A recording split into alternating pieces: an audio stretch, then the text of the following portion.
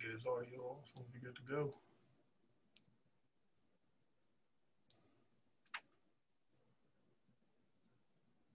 Okay, guys, you got me? Yes, sir, we do. Coach, Okay. we'll just go ahead and open it up to you. Okay. Well, I know we talk about some things. Obviously, coming up the weekend, we talked Saturday. Really disappointed in not being able to get what would have been a huge win for our program and would have been a second straight win in American Athletic Conference play. So disappointed that not be able to close that one out. Navy, that's a program that's won at a high level for many years, and certainly they know they have great experience late in those games like that, and that showed. So the kids come out of it. I think a combination of disappointed not getting the win, but also still confident in their progress and seeing themselves playing better and better each week, which is only going to help us moving forward, and very motivated, going into this week. We all wish we had a game this week. It's sometimes you say, boy, we really needed that bye week. This is one of those weeks where we all wish we were playing just because of the momentum you have right now, and just keeping that rolling. But I do think there's some benefits to having the bye right now, going into the game against Tulsa next week, and hopefully we're able to use those those benefits and make the most of this opportunity. Okay, we'll open up the questions for Coach Houston. Coach, when you kind of look at this season, you're almost really at the halfway point. What have you been most pleased with? What do you want to see your team improve on the most in the second half? I think most pleased with, I think, is just positive growth. And I say that there's so many levels where you talk about that. It's you have so many new players to the program. You have so many freshmen. And then, you combine those guys with the returners that we have, and, you didn't have the spring and summer. And so you had a lot of just, gelling, all these individuals together, and then getting them schematically on the same page and gelling them as an offense, a defense, a special teams units, and as a program. So I think just positive growth in all areas, whether it be on the field, off the field individually, physically, off the field collectively, as far as culture goes, locker room dynamics. I think just positive growth is what we've seen a lot of. And that positive growth has been reflected in, our play and our confidence on the field. So I think that's the thing I'm most pleased with. The things that I want to see us do, in the second half of the season, I think the most obvious is I want to see us win those games, like that game this past Saturday, like the Cincinnati and SMU game last year. I want to see us continue to compete at a high level and learn how to close out those games against quality opponents. There's a lot that goes into that.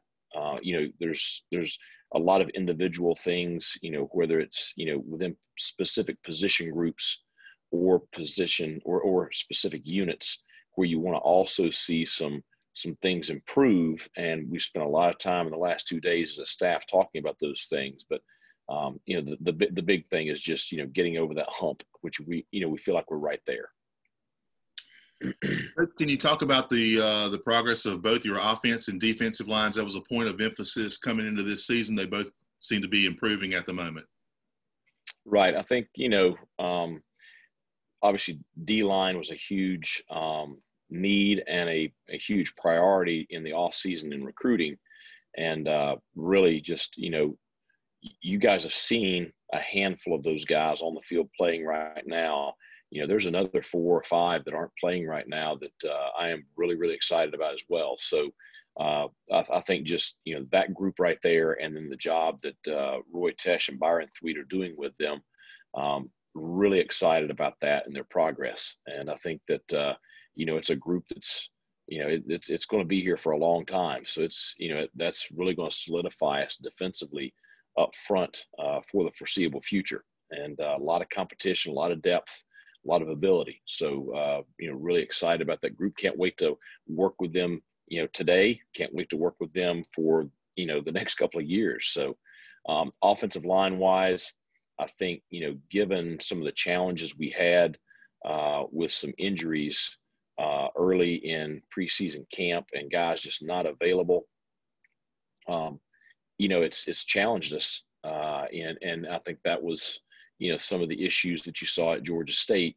But I really am excited about, that group, the way they've kind of meshed over the last 3 weeks. You've had the same starting lineup for the last 3 games for the most part, and the same guys rotating in and out. And I think, really excited about the way that group has responded week in and week out and improved drastically. I think that shows a lot of dedication on their part. I think it's a great job of Coach Shankweiler, bringing that group along. I think you see the young guys like Nashad Strother, Avery Jones, just really Trent Holler, really, you see their development coming along. You see the strong leadership from a Fernando Fry, the determination to play at a high level from Sean Bailey, Bailey Malovic, his energy and enthusiasm. I just think there's so many positive things right there in that group that's happening right now that's, causing them to, be able to play better and better each week. Coach, what do you make of the testing process and protocols Nick Saban was able to go through versus what your players were able to go through last week? I think each conference kind of has spent a lot of time developing their protocols. I know that this has been something that the physicians and administrators in the American Athletic Conference spent a great amount of time during the off season coming up with testing procedures, protocols, contact tracing procedures, all those things that we go through each week. We tested yesterday, we're testing again tomorrow. It's part of our daily life right now. I think that, those protocols are giving us the opportunity to play. Have there been some frustrating things as a result of the testing and protocols? Absolutely.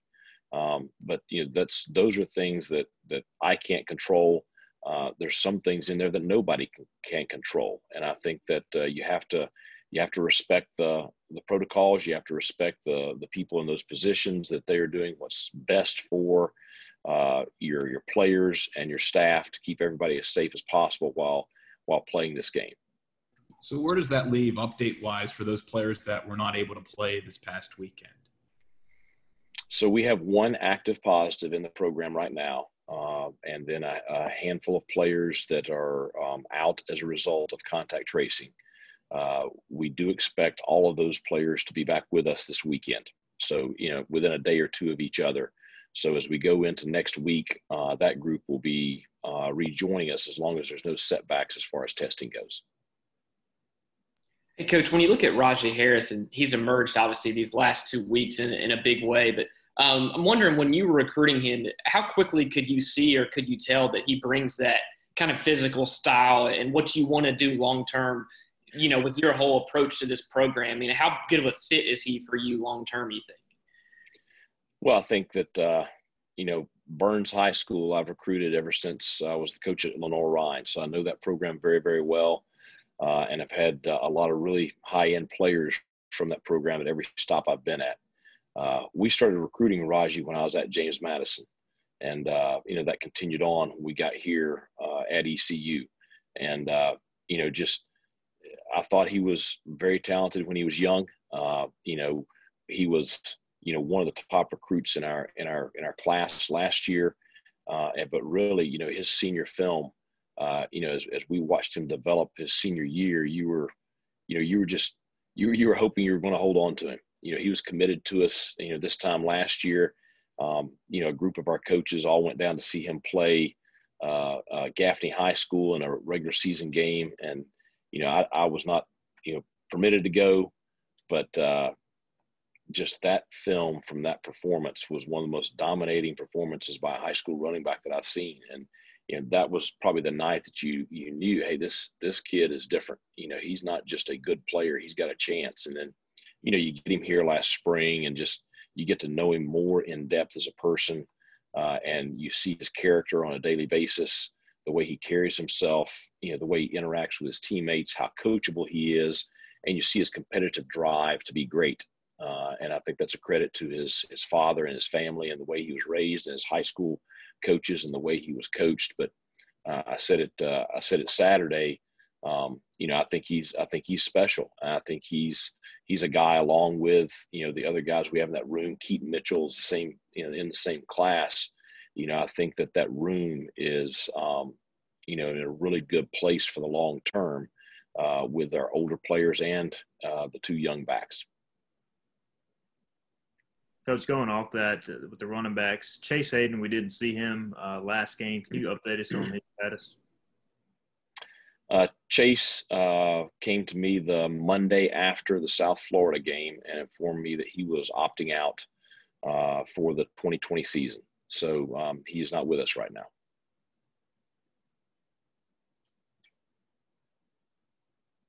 And then presumably with Holton out, the start of this week, how important will it be for Mason to, look at that film, learn everything, and maybe take some more number one reps and really continue to grow that way? I think it's critical. It's different.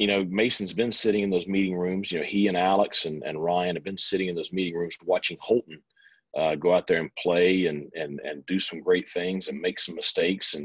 And you say, learn from somebody else's errors, but it's not until you're the one out there on the field and now he sees himself, the last 2 days on film, he sees himself and what he's thinking in his mind versus what, happens on film, that's where you can really, have tremendous growth. He did not have the opportunity to have spring practice with us. He did not have the opportunity to be with us this summer. So it's been a little bit of an accelerated development of him, this fall to prepare him to go out there on the field. But, that's his first significant playing time at the college level. He did a ton of great things on Saturday, and I think he showed, all of us, some of his potential and why we signed him here. And he also, had some things that he obviously can do a lot better and will do better, in the future. So he's a young quarterback. We're fortunate to have Holton here, who is an experienced quarterback, and he's a guy that can, play at a high level, and he's a great guy for Mason and Ryan and Alex to be around and learn from for the next couple of years. Coach, this is obviously a tough time. This is obviously a tough time for college athletic departments across the country, given John Gilbert's announcement yesterday. What do you make of everything going on right now? It's kind of, it is what it is. It's not a whole lot of fun. It's not fun for anyone. But the one thing is, we all have to do our part. We're all in this together, and certainly, there are some people that you worry about because of, how significantly it may impact their, daily life and their livelihood. And we try to support those people and help them out because, we're all pirates. And, my staff, just speaking for them, and I don't just mean my full-time coaching staff. I mean, support staff, GAs, analysts, admins, all the people that work within the football program. There's a lot of them, just trying to ensure that, they are all, able to make it through this, that we can, keep the group together because, everyone's important. But certainly this is a challenging time for our program, for our athletic department, for our university. And it's a challenging time for universities across the country. So everybody's got to kind of, tighten up, pitch in and find a way to help everybody else through. Coach, can you talk about the way Chad Stevens played on Saturday? Yeah, I would say I'm pleased with how Chad performed on Saturday. It's, he's been a guy that's been in our program for a year now, has transitioned from an inside linebacker to that, outside linebacker rush position, has played a little bit, on defense in the first few ball games, a lot on special teams, has been getting a lot of reps in practice, but certainly saw his first start this past Saturday and his most significant playing time. I thought Chad played very hard. They played with great physicality. Played the way you want your players to play. Did he make some mistakes that you expect from a first-time starter? Yeah, Will he improve from that experience? Yes, I think he's very similar to Mason in that you got to go through that. You got to go through it and make those mistakes before you really have tremendous growth. When you look at the defense as a whole, it looked like there wasn't a lot of missed assignments or, blown coverages, that type of thing. Some of it was just Navy just got yards, it was physical. I mean, was that a big step and improvement? And obviously if you compare that kind of to last year versus Navy, just guys doing the right thing and kind of being in the right spots. There's no comparison to anything a year ago. I mean, it's night and day from a discipline, execution standpoint, toughness, physicality, playing hard. It's night and day. You had a couple of those fullback runs that maybe you had one mistake here or one mistake there, but there wasn't much. I thought that the kids did a great job with the game plan that the defensive staff put together. I thought that Blake did a good job calling the game, mixing up.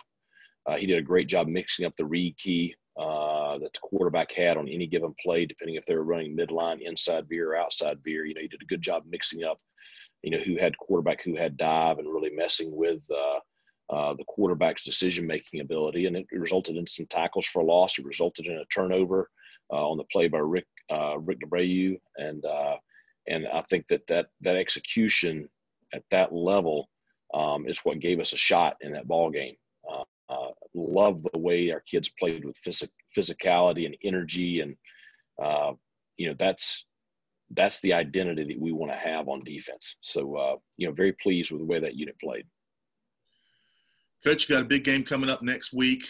Chance for the whole country to kind of see you and see this ball club's progression, and it's got to be a great opportunity for you guys. Talk about the team's attitude coming into this week, how they felt coming out of the game last week, and what you hope to accomplish heading into next Friday.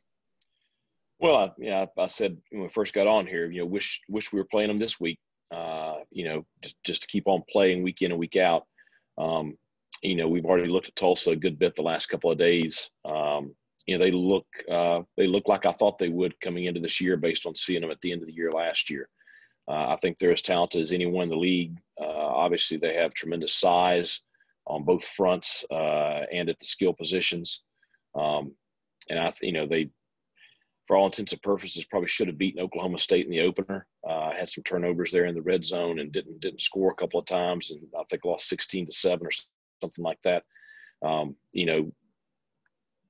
Stuck it on UCF the week after UCF beat us. So I think those two games tell you the level of play that they're capable of. They'll have South Florida this Friday night, so look forward to seeing that game. That'll be a good comparison for us also. But this week, we're focusing on a combination of, getting ready for Tulsa. We're going to spend a certain portion of practice each day repping, our stuff against Tulsa and what we expect. But we're also going to spend a lot of time, with just us, good on good. We're going to spend a lot of time with some of the young guys that maybe you have not seen yet, trying to bring them farther along. Is there anybody that's maybe ready to step in and play here in the second half of the season? Continue to get those young players that are playing some experience. Some guys have some bumps and bruises. We're going to try to take care of this week, make sure they're fresh going into next week. So I think this week is a great opportunity for us to, really, go into next week strong and well prepared, and look forward to playing next Friday night in Tulsa, Oklahoma. Coach, you get the national TV for that Tulsa game, but it's also 9 Eastern kickoff. What do you think of that kickoff time, and do you do anything preparation-wise with your players to lead up to such a late kick? Well, I think, it's going to be a late one. I don't know if anybody – my wife she'll never make it till midnight to see the end of that game, so we'll have to make sure we tape that. She'll watch it the next morning. But, we're going to start preparation Saturday since it's a Friday game. We'll bump everything back a day. So, Saturday is Sunday, Sunday's Monday, that kind of deal. Probably bump meetings and dinner on Thursday and some of our travel plans on Thursday a little bit late compared to what we usually do. Maybe not quite get in bed as early on Thursday night, but make sure Wednesday night and Thursday night we get a significant amount of sleep. And that way, we're well rested on game day. And I think, handling a little bit later start on Friday morning for our team with a typical game day routine, and hopefully we'll mesh up well with a 9 o'clock kick. Coach, you mentioned Rick DeBrey earlier. He was a guy y'all signed late in your first class. Can you just talk about his growth and, he's really making some impact plays up front? Rick's a kid that I recruited since he was probably a sophomore in high school and knew very, very well. He's a player that, I recruited heavily when I took the job here, to get him here to East Carolina University. And I thought then, and I think now that, he's got a chance to be a really high impact player on the field. He's got a chance to be a real strong culture guy in the locker room. He's one that, I feel like I have a very strong personal relationship with him. And I think those always help, as you go through these, early years of a player's development. But I think he's got a chance to be special, and, he's going to continue to grow. He's not going to get any smaller. He is extremely explosive for a big kid. And he has twitch, which you saw that interiorly Saturday, just his ability to impact the quarterback, fullback run game so dynamically there in the interior of the defensive line. I think he's going to continue to improve. Okay, are there any other questions for Coach Houston? Okay, Coach, thank you for your time. Thanks a lot, guys. Have a good week. I'll Okay. see you going into next week. Thanks, Coach.